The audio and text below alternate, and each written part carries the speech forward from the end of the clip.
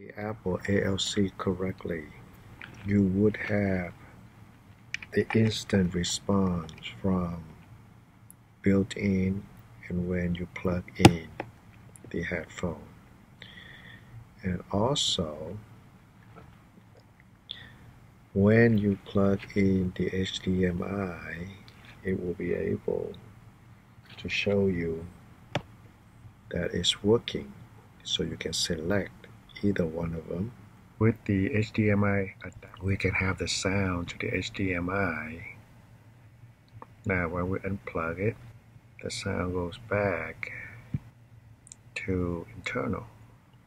Okay?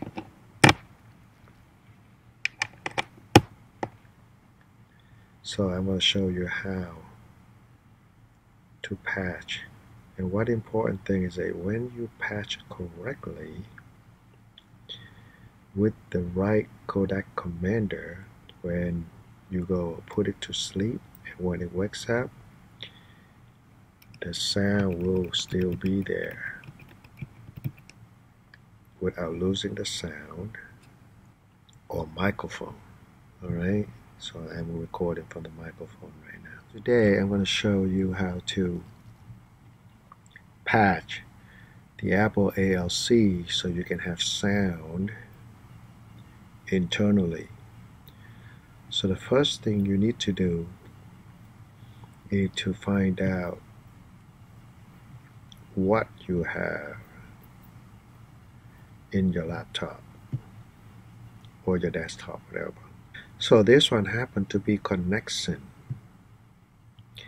141F050F4. So what we need to do is to open the calculator. So now when we look at here, this is in hex. So what you need to do is with the calculator, you have to view programmer 16 14F1 14F1 50F4 50F4. So we're going to turn it into base 10. So this is 351. So we're going to copy this down. Now what we're going to do is that we're going to open the ALC. It doesn't matter if it's Clover or OC, it's just different. It's a config file. So let's look at this one. So I have a kext here and I look at the Apple ALC. So let's look at this one.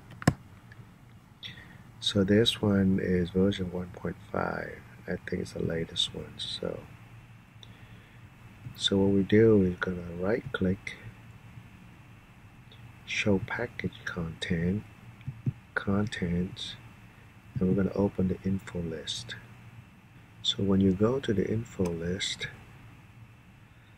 IO kit personality, so we're going to go to HDA and config default. So what you're going to search for is this. There's two ways. So what you need to do for is, let's first do alternate app into search. Look for connection. See this? Connection. So they have many of them in here. So what you want, you want to look for your exact model, which is 351.359.2200. See that?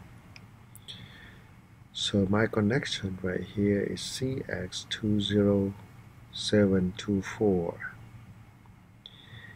And I have a layout ID by Maroney is 3. And I also have the layout ID 13, so I only have two layout ID to try.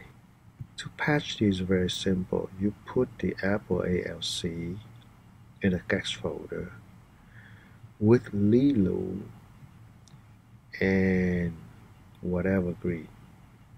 So they have to be updated with their own compatibility. So the version is 1.45 for the Lilu, and WhateverGreen is a version 1.40, and you have to get the codec commander 2.62. Okay, so 4 files to get this one working. So now all we need to do, you don't have to patch the SDT or anything like that. All you need to do is go to config file. So this config file is OpenCore. So OpenCore is very simple. You go to the NVRAM, you add right here. So the boot argument, you type in ALC ID equal to whatever the ID you want, layout ID. So for me, I use 13 and it works perfectly. You can try 3 or you can try 13. Okay, so now what happens if you use Clover? So when you open the Clover config, the same thing. You have to put all those into the kext folder. But with Clover, you put in other folder. So you have AppleALC, you have Lilu, and WhateverGreen, and Codec Commander. All 4 files have to be together. Actually, AppleALC is dependent on the Lilu, so at least 3 files have to be together. Alright, so in the devices, in Clover, they have the audio. So all you do is inject 13, reset the HDA, yes. You can use the PCI root, but with Clover, just use the audio, is the best. Okay, the same as OpenCore. Don't mess around with the PCI root thing that a lot of people are created from the Hackintosh. About patching AppleALC is that your USB port must be working. Now what happens if you have the ALC by RealTech instead? So the same thing, you go to the calculator and you type in, now make sure it's 16. So you're going to do the codec ID, that is the one you need to use. So you're going to do 10 EC, that is RealTech, 0 2 5 5 6, and then we just click the 10 base 10. So now we have this. So what we're going to do at the info list, we're going to search 283.90.2550. There it is. So this one's ALC 256. And if you look here, they have layout ID 5, layout ID 11, layout ID 13, layout ID 14. Wow, they got a lot. For the AppleALC and the ALC RealTech 256 in the Dell, I use layout ID 13 and it works perfectly. And if you have the IDT 92HD 91B XX. So you don't really care about what's back here. You care about the codec ID. So it's 111 D76E0. So 76E0. Click space 10. So now we're going to go back to our Xcode 287143648.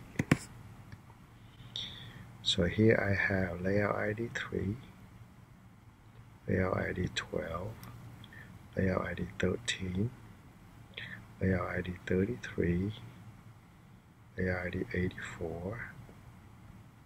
That's it. So this one I use layout ID 3. So you must know what a codec ID of your laptop or your desktop.